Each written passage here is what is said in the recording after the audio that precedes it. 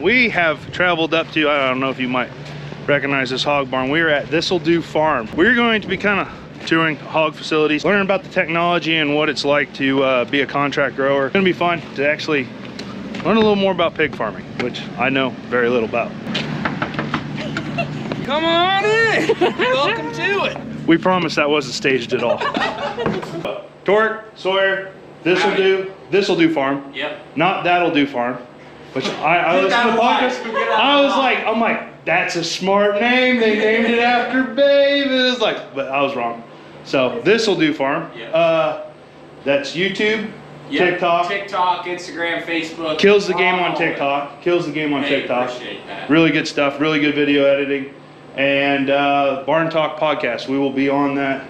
We'll film it a little bit later after we get done running through and doing all this stuff. As you can tell, I'm looking real fashionable in some coveralls because first thing we got to do when we come into these barns is biosecurity. You guys want to talk about biosecurity real quick? Yeah, so in finishing, it's not as big of a deal as it is in a sow unit, but we still have biosecurity things that we have to abide by. And we got our coveralls on. We have our, over here, when you walk in, you got to have a clean dirty line in every single one of your finishers. And we don't have a line, but pretty much we've made a line where the grate is, where that stops. That's where you should take all your stuff off. And when you come in, you have all your stuff off, you have your boots off, you come over here. Then we got another clean dirty line where we kind of keep all the boots here, and you know, you try your best to do that. And putting these grates in, these aren't required, but we think it's a really nice deal. We did it in this barn because we can wash our boots off, we can kind of keep all the mess in one place and not track it throughout the workroom.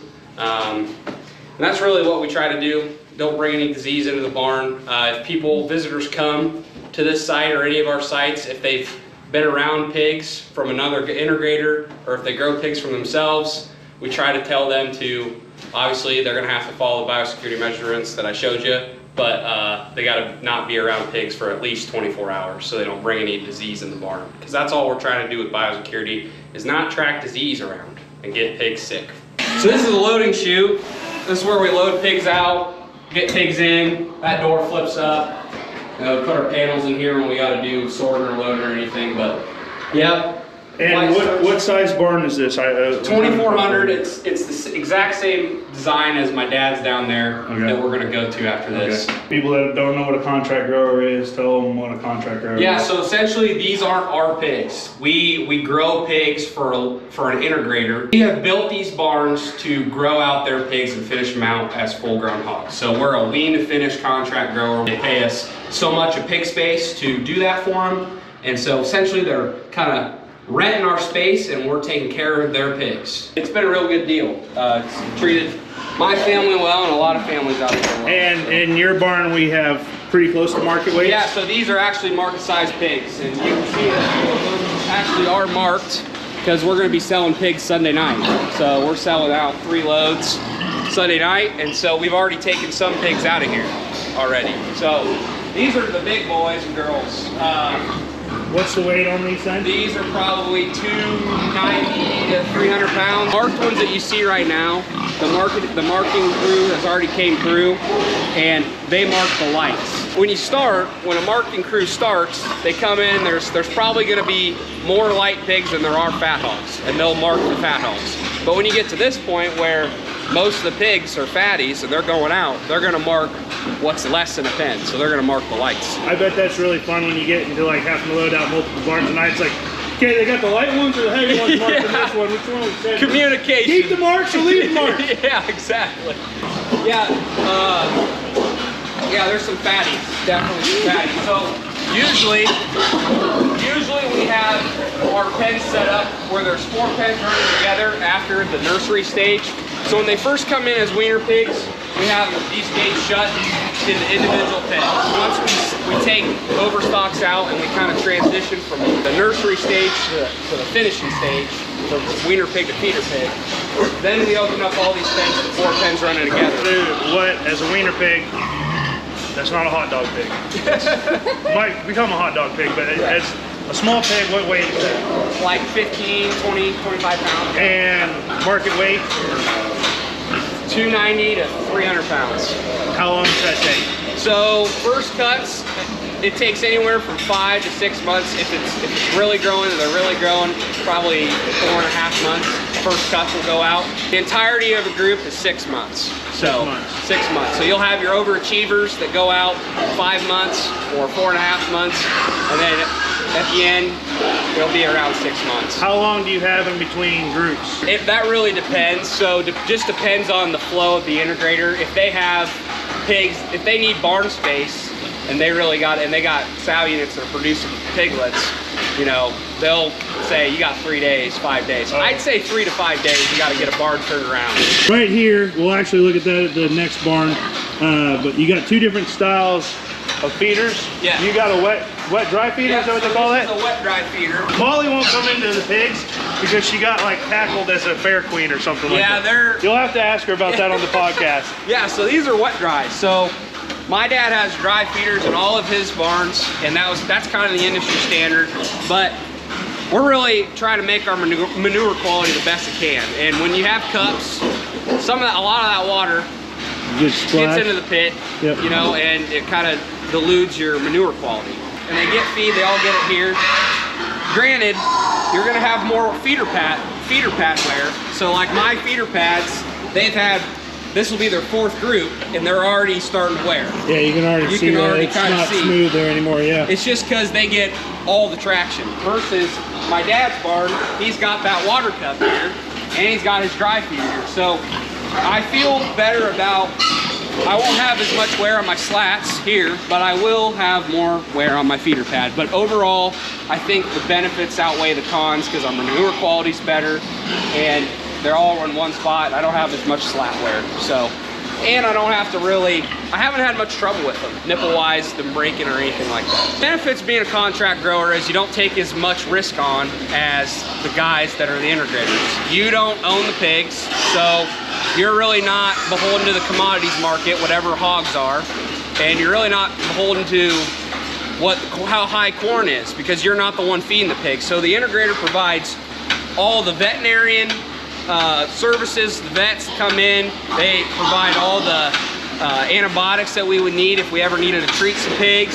They provide the vaccinations that the pigs need if we need to give them vaccinations, and they provide all the feed that we feed the pigs. So those are all great things. Yeah, you're not gonna make what you could make on a really great year when pigs are high, but you're also not gonna be losing your ass at the same time. So and that's kind of where we've gotten as an industry, and I bet Dad will touch on that a little bit of kind of the history of that. But there's a lot of pros to doing it, and it's like I said before, it's treated our family really, really well. Without the hog business, I would have never been here. I would have never been able to be a farmer. I wouldn't have had enough to do, or I couldn't have sustained my life if I wouldn't have had the hog business. So I'm glad that we got into it because now we can sustain 2 generations in a farm, and Dad and I can kind of farm together. So it's been a good deal. The ones that are marked now are the light ones that are staying? Yep, those are the ones staying. They'll stay to grow a little bit bigger. That must be like an important thing to have the ideal weights, because realistically the packers an assembly line, and they want everything to be so they have a weight. They have a weight ratio that, like, that was the whole idea with COVID. When these packers shut down and these pigs got way too big, people were getting pissed because they saw some farmers having to euthanize animals. Well, the problem was a lot of these packing plants were set up for a certain size of pig, and if that pig got way too big and their snout touched the floor of the assembly line and it wasn't FDA approved, you know, that surface that pig touched wasn't FDA approved, well then now they can't sell or process that pig. These are our rubber mats that we use, and we only use these when we have wiener pigs. We take these mats off and we set them right in front of the feeder pads. And it's a really good way to we'll get our feed scoop and we put some feed on the mat. And it's a really good way to get those wiener pigs started, to get used to kind of eating that feed. And we kind of put the mat here for a reason, because we want them to get used to the idea of coming up to that feeder. So we kind of put it all in one place. When they get used to eating out of the feeder, they'll start just chewing on the rubber mat, so you don't want to ruin them. Put these boards up, put some hooks on them, and we were like, you know what? instead of dragging these mats out one by one through the loading chute, putting them on the skid loader, why don't we try hanging them on the wall? That worked. That worked. That was a good idea. Come on, bud. Sometimes they just get a little too hooked up. So these are nipple bars, and so we put these down as well when they're wiener pigs when they first come in. It's just there's nipples on these waters, so it's just like their mama, and it's a really good way to get them used to drinking water. So we have these. We'll put these down when they're wiener pigs. We'll also have water in the feeder that will be on. So it's another way to get them some water and get them used to drinking.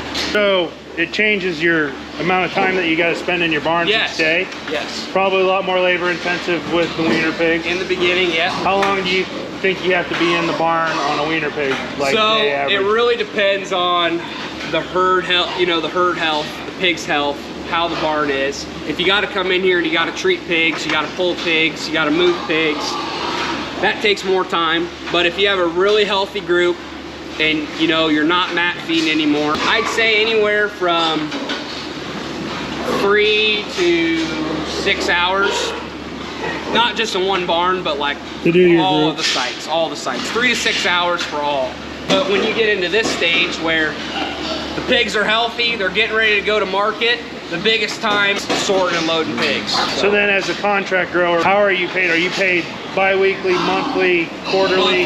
Monthly, quarterly? By pig space, yeah. I mean, the industry standard is probably 42 bucks a pig space is the industry standard. But there's some guys that might pay 43, 44. Depending upon location and all that. Location also, if an integrator wants a specific type of equipment. Okay.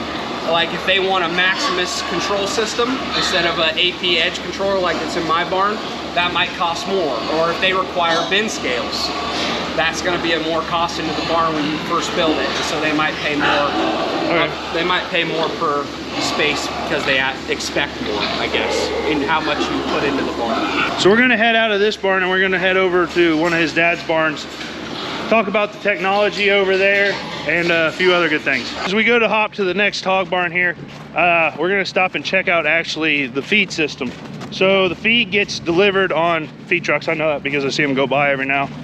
And then they have a big auger boom and they show up any time of night or whenever they come, right? Yep, we give them a 3-day notice. So you have to inform them? So every time a bin goes empty, we have an app on our phone and we put it in our order for whatever bin, and we give them 3 days notice to get the feed here. A worm auger, yeah. It's an auger without a tube in it, basically. Yep. Each tube, each line is for each feed line. So okay. 2 in the south, 2 in the north room. We also got bin vibrators on our bins, so that's not an industry standard. That's just something that makes our life easier. It saves us a bunch of time so we don't have to come out here and beat on the bin. So that's really, really nice. We love our bin vibrators. They vibrate when the feed gets hung up in a bin, it detects it and it vibrates and solves the problem, and the feed will come down. All right, it's a little warm out here today, but it's still windy, so we're going to the next barn. Here, talk about so it's the brain of everything. When I was a kid, our barns that we had, instead of having this, you had like a wall with 25 safety thermostats on it that had a Sharpie mark on it. This is for this fan, this is for this fan, this is this fan. So all the fans, all the heaters, all the ventilation, the inlets, the curtains, everything runs out of this box. Today we calculate how much air we need off the number of pigs. So when I tell this control how many pigs we're putting in the barn, it figures out how many CFM of air we need to move. And so it adjusts the fans as far as when they're going to start, how fast they're going to ramp up, and when we're going to kick on the next fan based off of the number of pigs we have in there and then the temperature in the building. This box up here is our alarm system, but this is redundant. So in other words, this system is redundant of this. So if you ever got in a situation where something happened with this controller and say it didn't read right, something went wrong with the logic, you got a lightning strike, whatever, and this wasn't doing what it was supposed to, we have sensors in the barn that are completely separate from this, to where if that senses a problem, I also get a phone call, text message, whatever. So it's peace of mind. And can you access this from like through your desktop and stuff like that? Yep. This is the app, so that's the Barn Talk. This is what Dad was talking about. So that also has its own interface, and it's an app, and it lets you know outside temp in the barn, water pressure. This basically took a whole bunch of worry out of the barns. 100%. A whole bunch of worry. So you can sleep at night. The odds of you losing a barn full of pigs today, I can't say that it's 0, because there's always that one goofy thing that can happen, but it's very rare. Something happened and you couldn't catch it in time. What would be the biggest like issue for losing like a whole air, just 100%. Air quality? In the summertime, when we have all the big fans running and the curtain is down, we're moving air from one end of the building through, and as it moves through, it's picking up heat, and then we exhaust it. We're exchanging the air. I used to know this off the top of my head. And don't hold me to this number because I've been out of it long enough I can't remember, but let's just say that you had a 2.5 second air exchange or a 4 second air exchange. In other words, from the time that air entered the curtain end until it went out the fans, it took 4 seconds. Oh my gosh. But you got to remember, you're moving that air over 1,200 head of pigs that are all putting out body heat. Which, how long is it? Is it like 80 foot? How long is the barn? 200 foot long. 200, yeah, so longer than I even thought, yeah. So, as that air moves, it has to pick up all that heat from those pigs to keep the temperature where you want it. Okay, if the power goes out and that air movement stops, that barn is going to heat up very fast. And that's where you need to know if you've got a problem, because as long as everything's working, I mean, it's cooler in there than it is outside. It feels great. The pigs don't know it's hot outside. But if those fans stop, you got a big problem in a hurry. Well, the flip side of that is, in the wintertime, we're not moving near as much air because the air we're bringing in is a lot cooler. So you don't have to move as much air to keep the pigs cool. But then, if you lost power, your problem wouldn't be that the barn would overheat. Your problem would be that you have this stagnant block of air and the pigs will just burn up all the oxygen. Yeah. Before you had controls like this and you just had safety thermostat, if something went wrong, it wouldn't be that the pigs overheated, it would be that they just used up all the oxygen and they all passed out. And how do pigs cool themselves? Do they sweat or do they pant? They pant. They pant. The only part of a pig that sweats is the tip of its nose. Oh, okay. That's it. Which I don't know why that is, but yeah, they just pant. Okay. So in the summer when it's hot, they just lay around and wait for it to cool off. Kind of like me. Yeah. So this barn has 2 rooms, and each room's identical. Basically, it's like if you took 2 single buildings and you just slid them up tight to one another. So this is 100 feet wide, 200 foot long. If you go through that door, you're in another room just like this one. Okay, so 1,200 on this side? And 1,200 on that side. And so these pigs are about 100 pounds. There's more and more people that built these barns back in the 90s. Those guys are all starting to get old enough that they don't really want to load pigs. So more and more of these integrators are starting to get crews that you can hire to load for you. And we actually used them for the first time at my site just to do first cuts because we had a lot of stuff going on. And let's face it, I'm not looking for more. But anyway, we had them do first cuts. But other than that, we load them all ourselves. Yeah, because you can obviously tell that that guy right there weighs a whole lot more than that guy. Yeah. I come in here every day and I give them a pep talk, and I'm like, you know, you see, you're spending too much time nosing around. You need to follow him around. Go to the feeder. I mean, you got to execute. But so when they show up to you, and you guys were saying earlier that you're weaned to finish. Yep. Do they come with their tails docked? Yes. And do they still have needle teeth? Needle teeth, right? Nope. Is that like been pulled? Oh, they pulled them. They cut them. They cut them, or yeah. I didn't know if like that'd been bred out or some oddball deal, but I kind of remember that they cut the tail and snip the teeth. Uh-huh. Okay. I think they still do that, although you know what? I'm not 100% sure whether they just found a gene that didn't have them so bad or something like Well, that? it could be, or they may just let them go because they're like baby teeth. They fall out anyway if they let them go far enough. So they may not cut them anymore. I don't know, but they have their tails docked when they come. Castrate them. Yep, castrate them if they're bare or if they're bored. So That's cool. yeah. So when we get them, we sort them for size. You know, obviously count them, get the same number of pigs in every pen. Sort them for size. If there's any that are small, we pull them out, and then we'll leave. There's 40 pens in one of these rooms, and so we'll leave 4 pens out of 40 empty, and then those are our full pens. Okay. And so every day when we walk pens, if we find a pig that's fallen back, yeah, this is actually the full pen right here. This is the bottom 10% of the population. Do your best to help them, but getting them out of the general population is good for the general population, but it's also good for these pigs because you can, you know, keep track of them and, you know, give them special care. Give them the best chance that you can. Yeah, you know. If Torque was a pig, this is probably the pen that I would have ended up in. You would have been that guy right there. That would have been the one. Hey, follow him around to the trough. Yep, yep. So we're standing on top of a slat floor, Yep. which the pit's below this. How deep of a pit? 8 foot.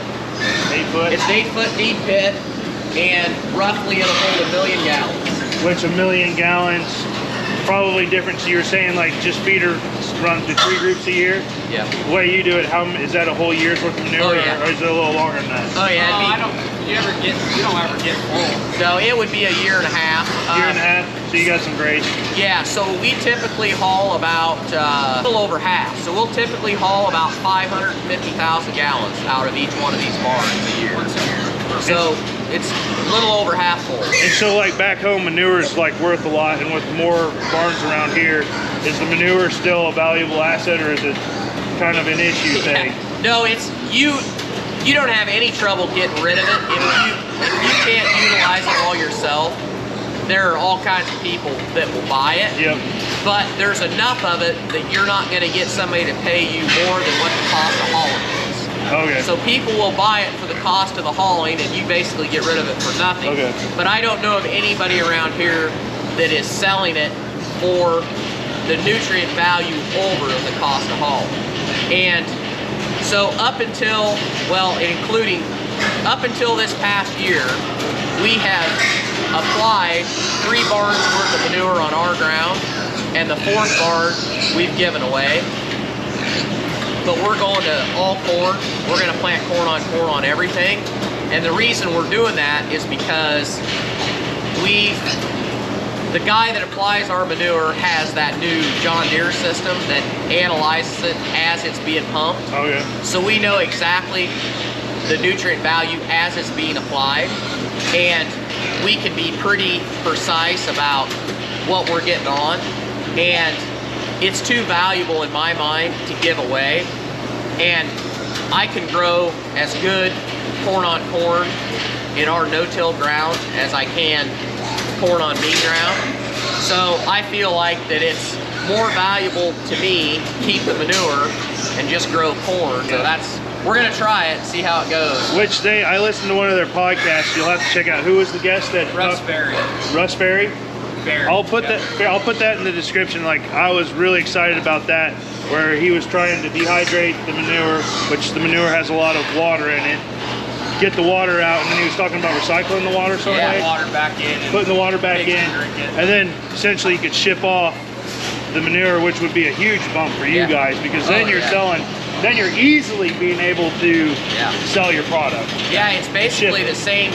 It's basically the same consistency as like turkey manure, but it's pelletized to where it's even, you can even get it dialed in as far as your application. There's very little variance. So that's a really amazing technology. If they can get that to where it's cost effective for medium-sized growers, it'll be a and the other thing is, we all want to talk about sustainability and our carbon footprint and all that. If you get to the point that you're sequestering the carbon from that manure and you're recycling all that water, I mean, He said no to going into a pit. 3 of the 4 barns that we have are all the same. Sawyer's is different because his is the newest. So all of these barns have what we call, it's a box feeder, it's a dry feeder, and then a cup water. So the pigs, they get their feed from the feeder, and then they go to get a drink. There's 2 cups per pen, or when we're running 4 pens together, there's 8 cups. And what you'll see is they'll go back and forth, and that's why these pads look like this, because they eat, and then they're thirsty, and they get a drink, and then they're hungry, and the salt that's in the feed and the mineral, they dribble it out, and it just wears. And this is where it wears, right on there. So this barn hasn't been epoxied yet, and on these slabs. So obviously we're in here kind of disturbing them right now, but like, what, like in 24 hours, like a pig eats what percentage of those hours, sleeps what percentage of those hours, and just like, so they're like newborn babies. They eat, take a crap, go take a nap, eat, take a crap, go take a, So typically, they're a lot like us in the fact that with the exception of the really hot part of the year, they'll sleep during the night. They don't move much during the night. If you look at our water meters, the water usage, it'll drop down pretty low overnight. And then in the morning, when you come in here in the morning, we usually chore between 6 and 8 a.m. right in there. They'll be very similar to where they are right now. They'll all be up, they'll all be going, they all want to eat, and then they'll settle back down, and then middle of the day, they'll be up, and then they'll settle back down, and then usually right about the time that you're just a little bit before sunset is when they're the most active. So if you come in here like at 3 o'clock in the afternoon, it's like a racetrack. I mean, they're like wound for sound. That's like the social hour, and then they eat, and then they start winding down, and by 10 o'clock at night, you'll come in here and they're pretty much just mellowed out. Pretty much everything, you know, everything about these buildings is designed. They're constantly doing research on basically what makes a pig happy, that they want to eat and they want to grow. Yeah. And that's what it's geared towards. They're really a lot like you and I in the fact that they want it about 65 degrees. That's their ideal temperature. If it gets too hot, they don't feel like doing anything. If it gets too cold, they shiver, and they eat a lot more, but they burn a lot more calories, they don't grow. Why are the roofs wavy? Yeah, so this is plastic. Oh, that's plastic? Yep. When we started building these buildings, everything was steel, and we put a steel ceiling in them, and that really worked fine. The only problem with steel was that, especially where those inlets are, that constant condensation, your steel would start to rust, and then it would just get worse. So there is, each one of those heaters is 250,000 BTUs. So there's 750,000 BTUs to a room. And these are a variable output heater. So what's really nice about them is they know that they're supposed to start burning if the barn gets, say, 2 degrees below the target you're trying to keep it at. Okay. So they'll start, and they'll start at maybe full capacity. They'll start at 250,000 BTUs. But as soon as they see that temperature move and they realize that they don't have to work that hard, they'll start backing off on the gas, and they'll vary down to maybe 75,000, somewhere between 250 and 75,000. And then the other thing that's nice about these is they'll look at the temperature from all 3 sensors in the barn, because there's a sensor beside each heater. And if the temperature from one end of the barn, what causes that? Just one does it, and it's like a random reaction. A random sound that they're not used to. And it's just an and then everybody's like, yeah. That's amazing, because it's like everybody does it like instantaneously. That's crazy. Or else they just voted. Yeah. One of the two. I don't know. They voted, we like this. Yeah. So. But if they see the temperature is too far off from one end of the barn to the other, they'll kick in like kind of like a stir fan. they'll start running without burning any gas, just to move air to try to even the temperature out. So I'm sure that they're probably experimenting on being able to use some of the fumes coming from the manure to be able to heat the barn. There's guys that have done that. Dairy is way ahead of hogs as far as using methane, but there's people that they're trying to figure it out, but the price point's not there. That's what it all comes down to. And then the other thing that's weird about the hog business is, so I get paid the same whether I've got a heater like that or I have the heater that's like what we've used for the last 20 years. Okay. And it's like if I want to put bin scales on it, okay?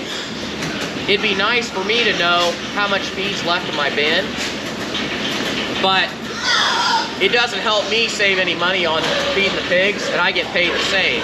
So, is the integrator gonna pay for that, or am I gonna pay for it? Well, if they're not gonna pay me any extra for it, then I have to decide whether, if it saves me utilities, if it helps my barn last longer, or it saves me time choring or doing some task, then I've got to weigh that out, whether that's right for me. But if it helps the production of the pigs, but my integrator's not paying for it, then I'm probably not going to do it. And so there's that back and forth all the time. So that leads, so as a contract grower, you have to probably follow a certain set of rules by the grower that you're going for. And they can change those at the change of your contract? Yes. What's the length of a contract? So today, most of the contracts in this area are usually the same length as what a building loan is. Okay. So 12 years. I don't know if they're doing, I take that back, because I don't think they're doing 15-year contracts. I think 12 years is about as long as they'll go. Okay. And it used to be, that, you know, it was a 7-year note, so guys would do a 7-year contract. Okay. So, pretty common, 10 years. Now, if you go to Northwest Iowa, a lot of those guys are literally a turn by turn. Oh, really?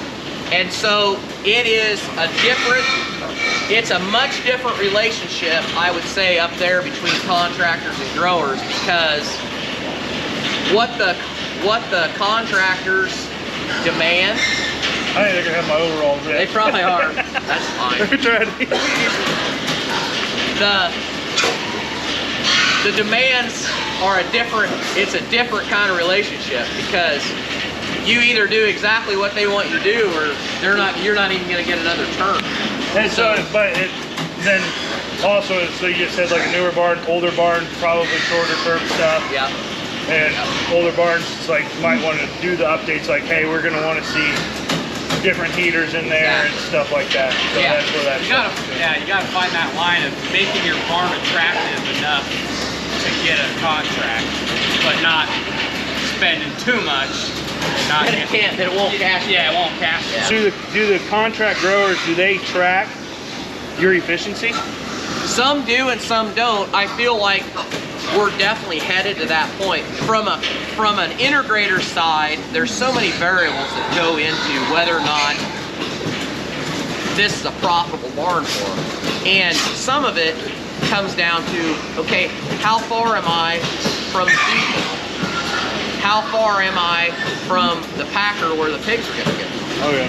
So all those things play into it, because as transportation costs have gotten more expensive, it's like, you know, there's probably some growers that might not be the most efficient, but they're 4 miles from the feed mill. Yeah, that's so good. they're like, oh, we need to keep that guy. Yeah. It's more about, do you keep the snow bladed? Do you keep the repairs done? Do you keep all that stuff?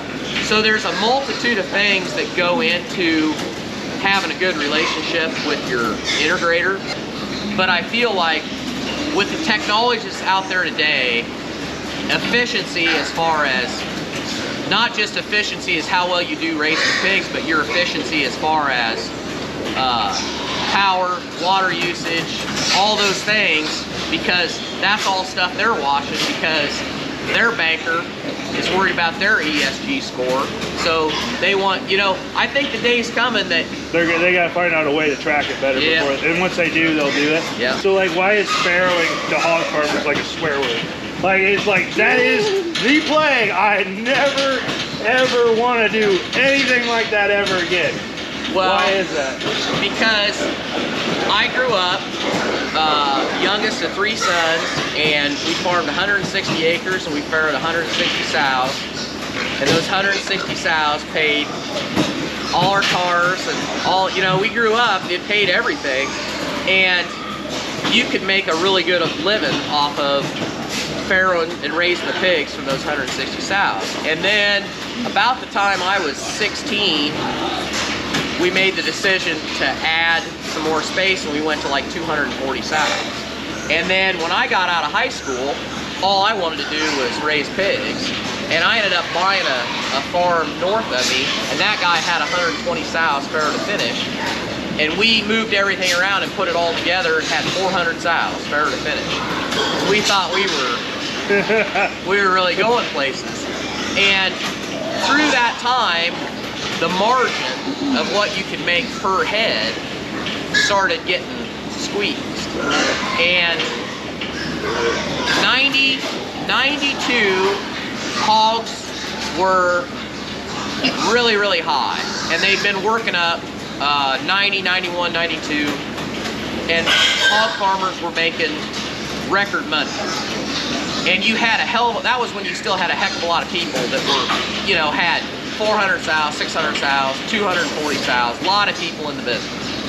93, 94 came, and market started to decline. 95, 96 came, and they got really bad. And it was the same time that we had a drought, we had a poor corn crop, corn went high. So everybody got squeezed. And some guys got out, and then 98 came. And 98, hogs were the lowest they've been, dollar adjusted, in I don't know how long.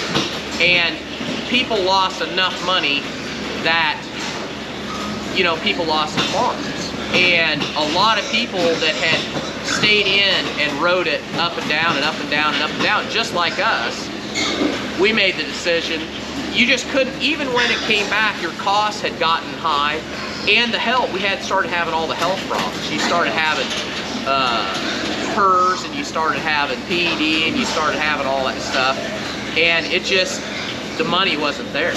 And so, you know, I kind of feel like my generation there, I was in my early 20s, I think there was a whole group of guys that got out, and a lot of hard conversations about farrowing. And I went to town and got a job, you know, and we switched our buildings that we had. I sold the place that I bought and got out of that.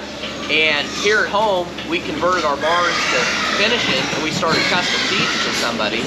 But it wasn't enough money to keep both of us here, so I had to start working on farm.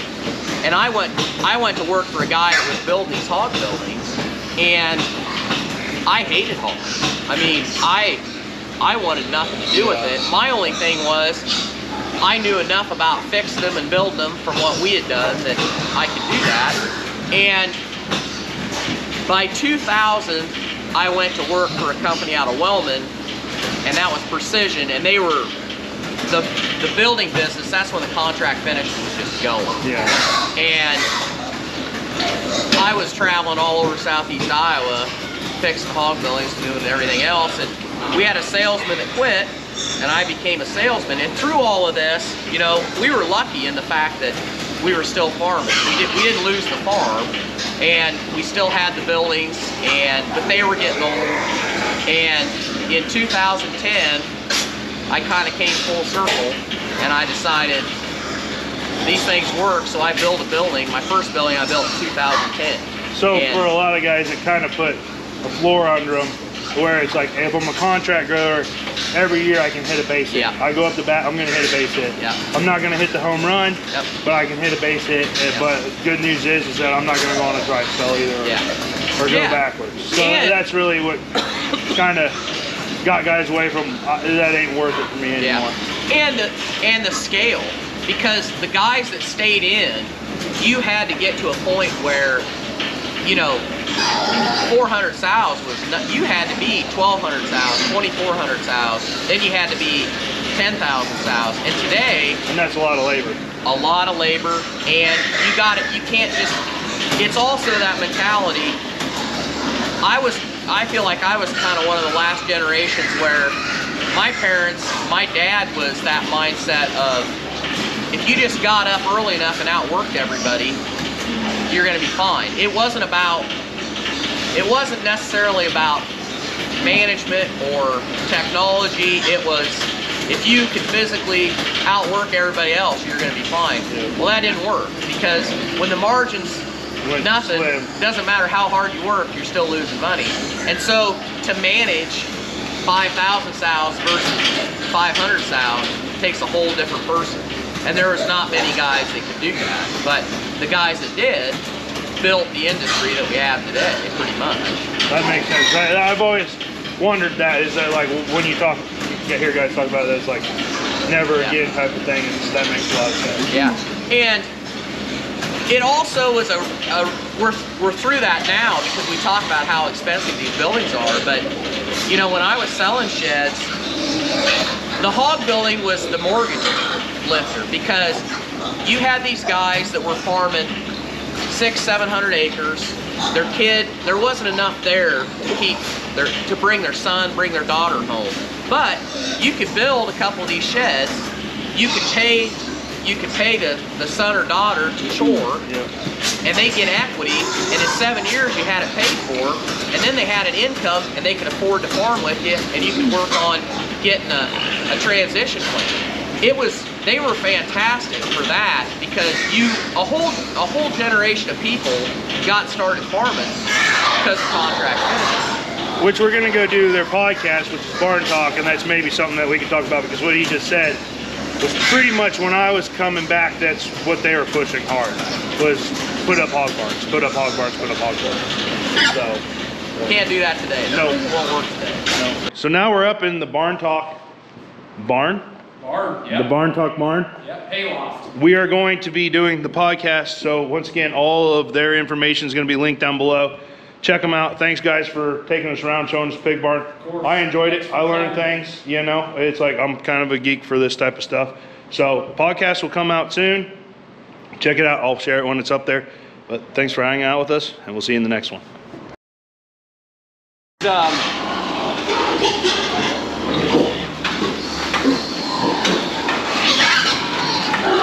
Buddy. You can tell he's a pig farm. If he goes right over the gate, I'm going to walk around him. I would like to say, I forgot to say this. Do you feel like the pigs are pretty clean? Yeah. That's a big misconception that's probably our biggest comment we get all the time, is people are like, wow, your pigs are so clean. Your pigs are so clean. How are they so clean? Well, you can kind of see here, they all like to shit and piss one place, and they all kind of want to like lay in one place. Even though that these pigs are kind of laying, they're kind of laying on the outside edge. They don't really like laying in their shit or piss.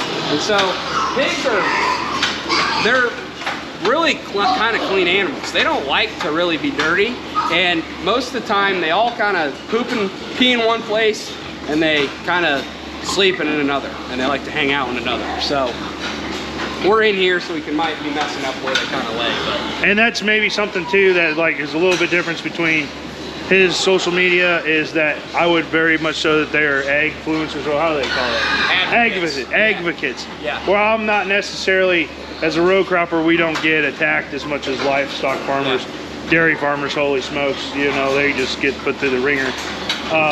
But I think that might be because people see pigs waller in like shows and stuff, but those pigs are wallering for sun protection. Yeah. Like their skin can sunburn like ours does. Yeah. So they roll in the mud for a sun protectant. Yep. If they didn't have to roll in the mud for sun protectant, they're not going to roll in the mud for sun protectant. Right. It's really on us that more people haven't come out and showed how it actually is, and so that's why we feel like what we're doing is important, because we really do want to show people, you know, what it's actually like in the modern day hog production. So we don't sugarcoat it. We show you what actually is going on. So that's what you get.